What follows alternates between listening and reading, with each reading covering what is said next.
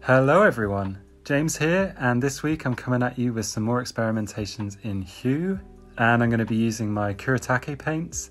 This is one of the first times that I've used them. I've really only swatched, so this is kind of a bit of a review about what I think about the paints and also what's led me to making this series of portraits using limited colours. For today's video I'm going to be using lemon yellow and turquoise blue, and it's a colour combination that I really love. It really surprises me that I love because I don't often like green. It's very rare that I use it, and I will only use it if there are leaves in my paintings.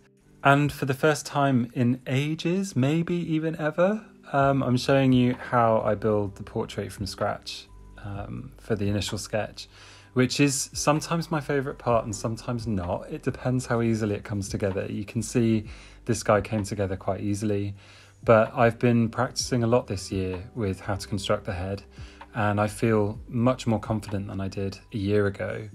And this practicing with a purpose, you know, not just repeatedly drawing and drawing and drawing, but drawing with a structure in mind and with rules in mind, is helping me to become a lot more confident, which is quite a nice feeling because occasionally I feel a little bit stuck when I can't execute something the way I want to. And the only real way around that is to make sure that my skills are up to scratch and that I keep practicing those fundamentals so that they stay with me.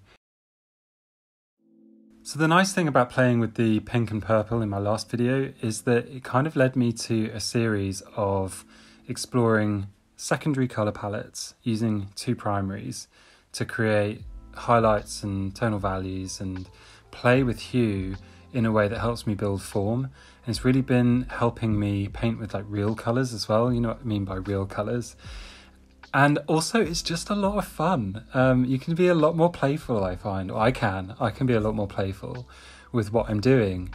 And I'm less restricted with myself because I'm not trying to recreate something that is real. I'm really only trying to create form. And when I do paint in those real colours, I feel that start to translate a little bit. I'm becoming a little bit more loose with my painting, and it's kind of exciting. It's really exciting, actually. So the next one will be reds into yellows, so therefore orange. And I'm really looking forward to that one as well. I haven't quite chosen the colours yet, but I'm going to try and choose things that maybe wouldn't go together, or I might end up going for like a really classic colour combination. But either way, I want the orange to be vibrant, so both the red and the yellow need to be wanting to make an orange. Otherwise, it's just going to look dull when they're mixed together. But enough about the future. Why don't we talk about the painting at hand? I'm making this with Kuretake Gansai Tambi paints, and I've heard a lot about them on YouTube for being really amazing. And I have to say that I'm just not the biggest fan. I can really see some upside. The colours are really bright and they flow really nicely. You know, when I was putting down that initial wash for the base layer, there are no ring marks, there's no backgrounds or any of that kind of stuff going on. They sort of flood into each other seamlessly when they're put next to each other, which I find quite exciting. But they don't like being touched with water, like clean water, fresh water to blend with. That tends to lift up the colours a bit, which was sort of a bit disappointing. I didn't really know how they would react. And I said earlier that this is the first painting I've made with them. And you don't really get a sense for it when you're just swatching. So I was flying by the seat of my pants making this, just really reacting as quickly as I could to the behaviour of the paints. And it was a really unusual experience. They're just not really suitable for the way that I work, which is lots of layers, lots of build-up, lots of washes and dragging. But on the other hand, the fact that they lift up was actually really helpful if I'd made a mistake. Now these paints use a really unique binder, and there's tons of stuff in it, like animal hide glue, beeswax apparently, which I've never heard of being in a binder, nor animal hide glue to be fair. So I'm not really sure about how I feel about these paints anyway. I don't only go for vegan paints, but it is a bit of a selling point for me. I'm not vegan, I'm vegetarian, but you know, I wish I'd done my research beforehand, I think. So I feel a little bit silly, but anyway, aside from that, I think that the reason why I got blotches that I needed to remove and mistakes that I needed to correct in the layers was because of this binder, potentially. Something was making the pigment sort of clump together, creating like blotches in the washes. So yeah, the fact that they re-wet was really helpful because it meant that I could remove those very gently with some fresh water once completely dry, using some fresh water with some kitchen paper to remove those. So I guess that's a benefit, blessing, curse kind of thing. The other thing that I really like about these, that I like about any watercolour that behaves this way, or is made this way rather, is that they are highly pigmented. You need very little to go a long way, but it does take a little bit to reactivate the paint. I'm used to, with some of my favourite paints, just popping my brush in and pulling out loads of pigment, whereas they had to be quite wet to activate in that way.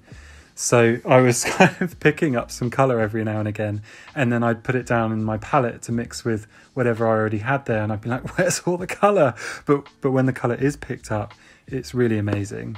And then one more thing that I didn't really like was the texture of the paints. So you could argue that it's because I'm using cold pressed paper, but other watercolour paints don't really behave in this way. And now I'm still undecided about whether I like it or not, but it just goes down on the paper quite grainy. And I want to experiment with it on some hot press paper to see if it does the same thing. So it was kind of giving me like an instant texture, which can be nice, and I was kind of enjoying in this painting. But if I wanted a really smooth finish, I kind of don't want that going on, because I want crispness and clarity to my painting, whereas I don't know if I'd get that from these paints. I wasn't getting it in this, but I also don't use colour in this much of a heavy way either in my normal paintings. So, we'll see with a little bit more experimentation, and I do want to experiment with them more. I do want to play with them more, but I don't think they're going to be top of my reach for list, if you know what I mean. So I guess to sum up, they are bright, vibrant, highly pigmented, and I love them for that. But the lifting qualities that I think a lot of artists probably like them for, I don't. I've kind of learned watercolours not to lift the colour off, because so many brands' watercolours don't really allow you to do it effectively without the use of a magic sponge or something. So either I was just not used to it, which is totally fair if that's the case, but it still doesn't detract from the fact that they're not suitable for the way I paint, the way I've learned to paint. So yeah, good in many aspects. I guess in the important aspects for most people, it's that clarity of colour, like I said. But yeah, I know I said it before, but I won't be picking them up regularly, I don't think. Which is a shame, because I was really excited to get them because I'd heard so many wonderful things about them, and it sounds like I'm talking about someone I met at a party. I've heard so many wonderful things about you. But, it's true. I had heard a lot of really, really good things about them, and who knows, maybe one day I'll learn to love them. Before I go, I want to say a huge thank you to all of you for watching, subscribing, and for making me want to make more content. I love you for it, and mega thanks to my patrons for supporting me over there. I get to make even more in-depth tutorials for my patrons, and I'm really, really, really loving it. I think there's like 3 months of content over there now. And I now have 2 tiers as well, which I haven't said here. So it's not just the £5 tier anymore, there's a £3 tier.